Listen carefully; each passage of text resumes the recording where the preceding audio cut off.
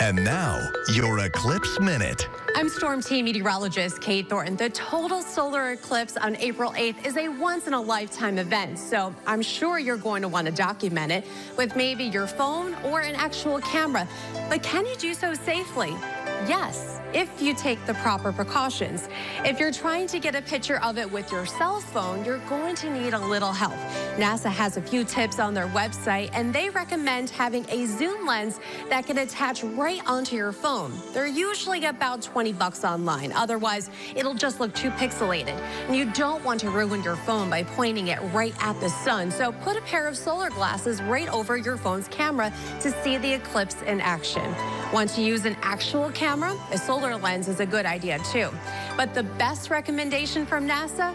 Just enjoy it with your own two eyes, with a pair of eclipse glasses, of course, and take a selfie or pictures of others around you to capture the moment.